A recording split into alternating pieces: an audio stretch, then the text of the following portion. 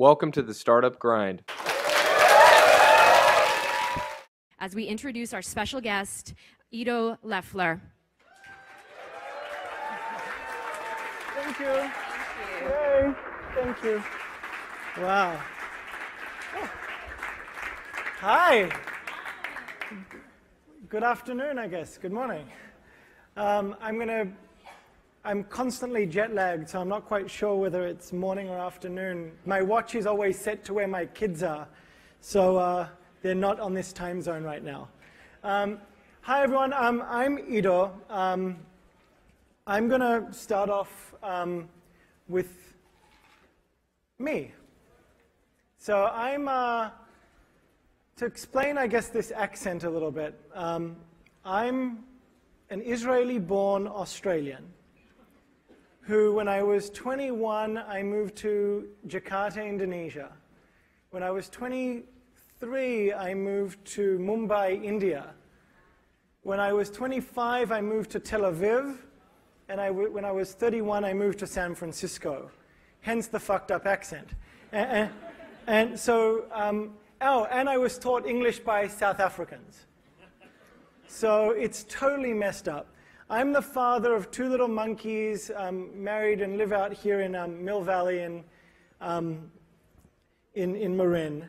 And I constantly, I'm constantly on the plane and constantly on the drive between the Bay Area and here in Silicon Valley, where we have a fair few investments, more so than just our Yes To business, which has been one of the most exciting things about being here in the Bay Area, getting to know a lot of startups and getting to know the brands that are out here. For me, I started in business when I was 18 years old. That was while at university, I wanted to make a few extra dollars. I started up a company that delivered freshly baked bagels and croissants to people's homes on Sunday mornings. We would get orders by this thing called a fax machine that would come in, and we would literally fulfill orders. I was very fortunate to be able to sell that company when I was 21, believe it or not. Somebody actually wanted to buy a bagel delivery business. But I ended up going on this crazy journey, which culminated with me living in Tel Aviv. I had just met my wife. I was leading this. Who's been to Tel Aviv before? So you know how absolutely crazy and hedonistic life can be in Israel. We were these mini driving, virgin flying, Apple using people who were working damn hard during the day and partying very hard at night. And we were looking for, but we were disgruntled consumers. We wanted to lead a healthier life at the same time. So what we did, we looked for a solution. Like most of you in your businesses, you've found something that's bothering you and you want to fix it. We looked at the natural beauty world, which was a market that was growing at lightning speed, and we wanted to create a brand that appealed to us. All the other brands on the market weren't bad. They just weren't very sexy. They didn't have a very good user experience. So we wanted to create a natural beauty brand that didn't compromise on anything. We created this thing called the 4 love points. Will she love how the products work? Will she love how the product looks? Will she love the price? And will she love to tell her friends about it? But I'm not exactly the best case scenario for selling shampoo. Not easy. Not easy for a follically challenged, hairy Israeli, Australian, Indonesian, Indian guy to go out and pitch selling shampoo. So we got some of the best formulators together, got my wife as our guinea pig, and went out thinking that we could sell a dream. We started with 6 products in 16 stores. Now, my whole thing is today, which I want to impart on you, is about partnership. How to develop long-term partnerships that can effectively change your life. So I was in a very simple situation, in a situation.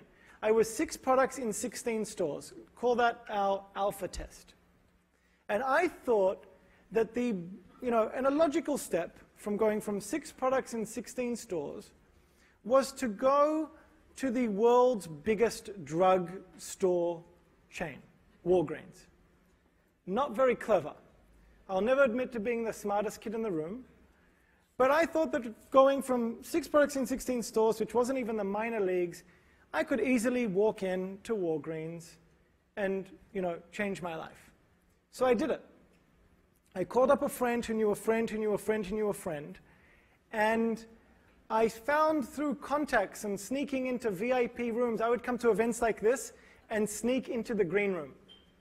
And through one of those events, I met a guy who said, I can introduce you to Walgreens. And I got given a half an hour meeting with Walgreens. 30 minutes. I flew from Tel Aviv to Deerfield, Illinois in the middle of winter. It's like going from Hawaii to hell. And the polar vortex.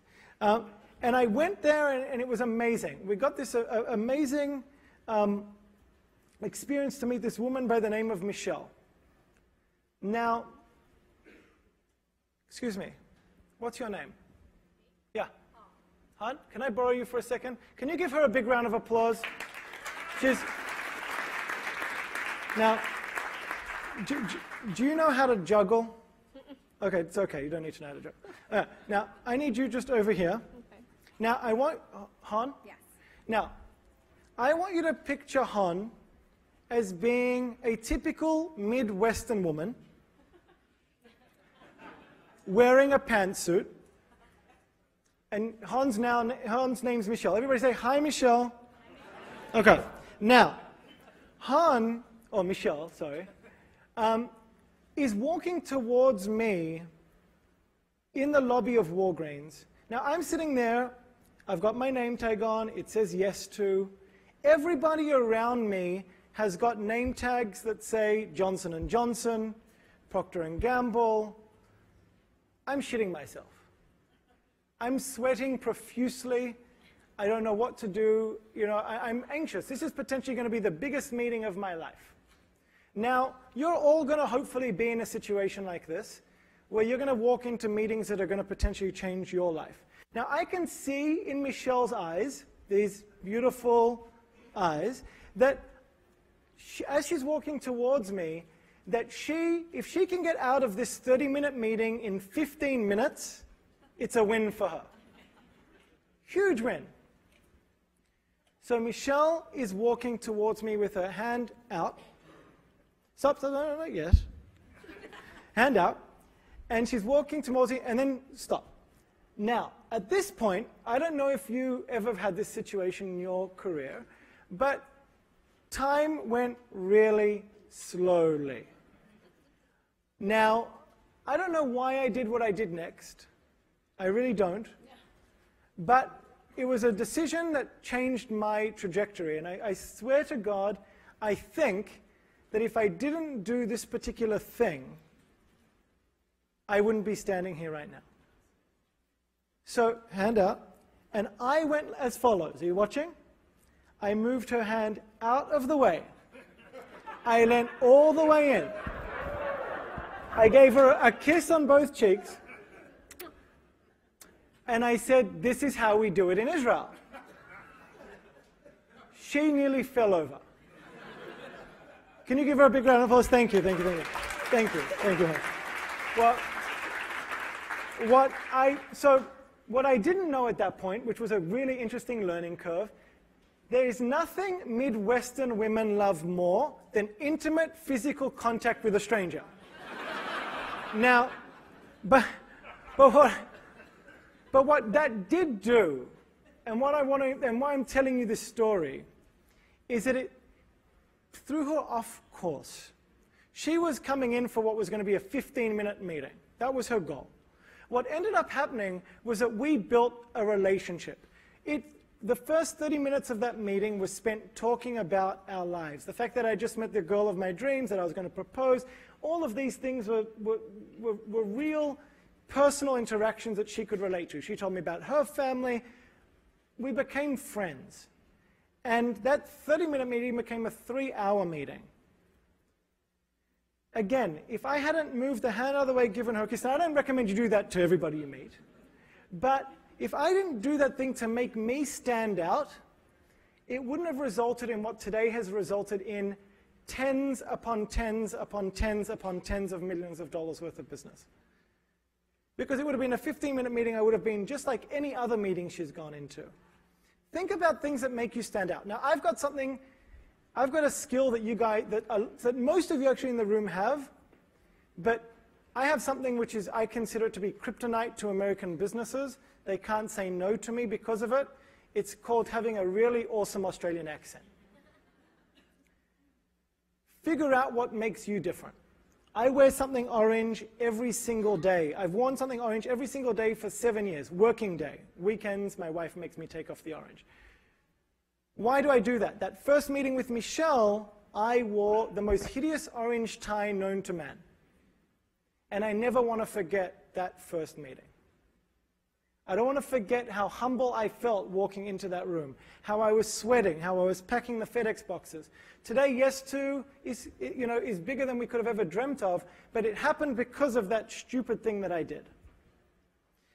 Michelle, who is now my fairy godmother, has become a dear friend. She's someone who I've had a long-term partnership with. She's moved off the role in our world of beauty. We still became friends. I know her family, I know her kids, I know her husband. And guess what? All of a sudden, she's made it back into my world again, into the beauty world in Walgreens. Long-term partnerships, long-term relationships. But as you go into partnership with your partners, business partners, who here has a business partner? Okay. I have one. His name's Lance. He's much less intelligent and much worse looking than I am. This is Lance. Lance is the polar opposite of me. I'm pictures, he's numbers. That's how we've figured it out. Lance is to beauty what my shoes are to a Tesla. Nothing. He has zero connection to the beauty world at all. I had to give him fashion tips as we were going through this whole journey. But what Lance does have is a wife. God knows how, but he has a wife. An amazing wife at that. And Lance one day came into my office at Yes To as the CFO of the company at the time and said, Ido, I've got the greatest beauty product idea that will known to man. Now, in my head, I'm already thinking of ways to throw him out of my office. There is no right that Lance has to come up with a product idea. That's not his thing.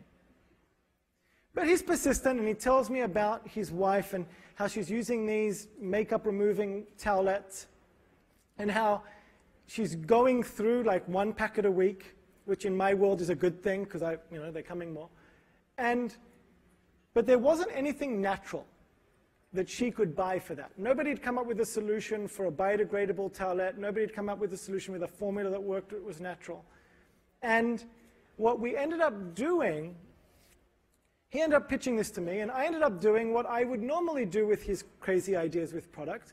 I took it to a filing cabinet and scrunched it up and put it as far back in my brain as I could imagine. Because he's a finance guy, what does he know about product? A few months pass, I thought he'd forgotten about it. We had a big meeting coming up with Target.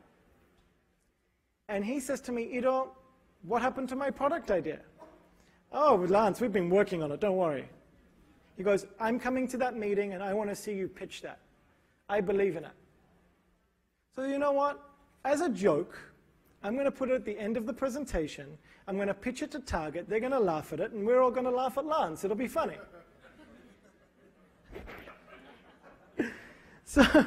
So we go in, and Lance comes to the meeting. We're with our buyer at Target, and we go through the whole deck. And the last slide is this stupid product that Lance has come up with. And I pitch it in a pretty funny way. Everything's kind of hilarious. And the buyer goes, stop. What is that product? I said, listen, that product is our our potential new towelette. It's this stupid product Lance has come up with. Let's all laugh at Lance. And the guy goes, no, no, no, no, no. This is going to be your #1 selling product. I want it now. I don't want it in 7 months' time, 10 months' time. I want it in 3 months, go. So in my world, that's like getting your, if you're in the tech world, you're like going and hiring every engineer you know.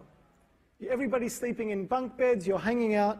We basically did that for towelettes. Not as sexy, or sexy for some maybe.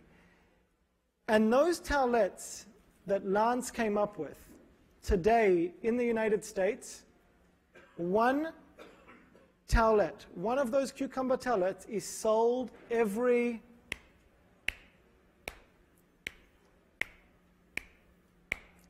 second. Somebody in this country is buying one of those products. It's our #1 selling product by far. We've sold tens of millions of units of that item around the world. And it came from my stupid CFO. I hate that product. It's the most humbling product I've ever had to do. And I go up on stage and tell this story primarily so you guys understand you never know where your ideas are going to come from inside of your organization. You never know what partner's going to come. And it's about putting your ego to the side. If I hadn't, if Lance hadn't forced me to present that, my ego would have taken over. I know more about beauty. I know more about product development. I know more about brand. I would have not, if he hadn't forced my hand, I could have potentially lost out on something that's changed our company's valuation that, to numbers that are in the stratosphere. So you never know. So the last thing about our company is that we're all about yes. You've got to learn how to say yes. Become a yes culture. Say yes to stuff. You don't need to say yes to everything. We've said no. We've said yes sometimes to way too many things in our career. But what you should do is you need to wake up with a yes attitude to how you go out with innovation, partnership, and your team. Say yes to your team as much as you can. You never know where it's going to lead. So what we're doing right now, we're doing a campaign which is trying to get 1 million moments of yes. We launched it a couple of days ago. It's gone bananas. And I think you'll get a kick out of it. Welcome to the Academy of Yes, where we believe that the answer to all of life's questions is yes. What did Alexander the Great say after winning the Battle of Granicus? Yes! And how did Eleanor Roosevelt reply when asked if she supported civil rights? Yes! And what did Benjamin Franklin say when he was asked if he would write an essay on flatulence? Yes? Yes. Yes! Hi. C. Indubitably. In addition to rigorous academics, we receive a complete education, including the artistry of yes. Yes, yes, yes, yes, yes, yes, yes, yes, yes, yes, yes. To be or not to be, that is the question. The answer is yes. And what is the artist trying to tell us with this piece?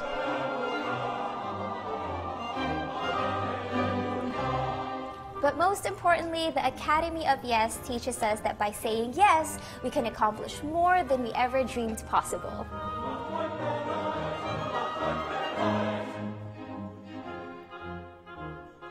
Are you ready? Yeah! And your final answer is? Yes.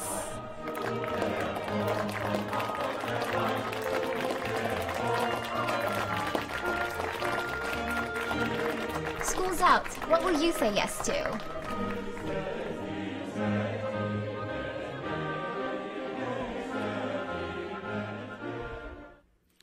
So bottom line is say yes, listen to your partners occasionally, but most importantly, kiss everybody you meet. Thank you, guys. Thank you.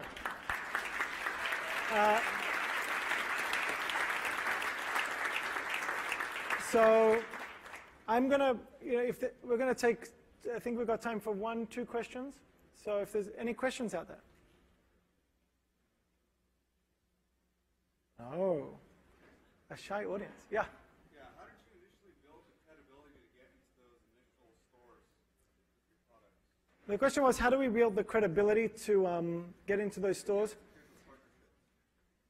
Really great question. The first thing we did, so when we got, this is something that you guys are going to face, I hope, a lot. We got a really big account, Walgreens. The first order we got from Walgreens was 800 of each item. That was easy to produce. I had no problem with that, 800 of each item. Our factory at the time was about the size of this table. Have you guys ever committed to something thinking, okay, I can commit to it, and all of a sudden to discover that you've screwed up and you now need to do a lot more in order to fulfill that commitment? Well, we discovered that I was wrong. It wasn't 800 of each item, as I was told. It was 800 cases of each item. It went from being what was like an $80,000 order to nearly $1 million order. There was no way in the world we could produce that in time for their delivery dates to get on a ship to go. But I had told them that I could do it. The fact that I had screwed up and not got my numbers right, that I was an amateur, wasn't their problem, it was my problem. So what we did, I went to 10 factories in Israel, which was at the time when we were producing our product. We now make it all here. We've moved all of our manufacturing to the US, which is kind of cool. I learned a really awesome, nifty skill that's important to do as you're a startup. It's called begging. And I went to 10 companies and begged them to produce quickly for me. I then went to El Al, Israel's national carrier, and begged them to give me a 747 cargo plane, to which they actually replied no and told me I needed 2 767s. Put that on my credit cards, my savings, pretty much everything that we had into this plane to fly out there, and got credibility by living up to our word. We lost money. We lost money on every item we sold them, but we made a commitment that we were going to be there on time, and we stuck to it. All right, guys, thank you so much. Have a wonderful day. We'll see you soon.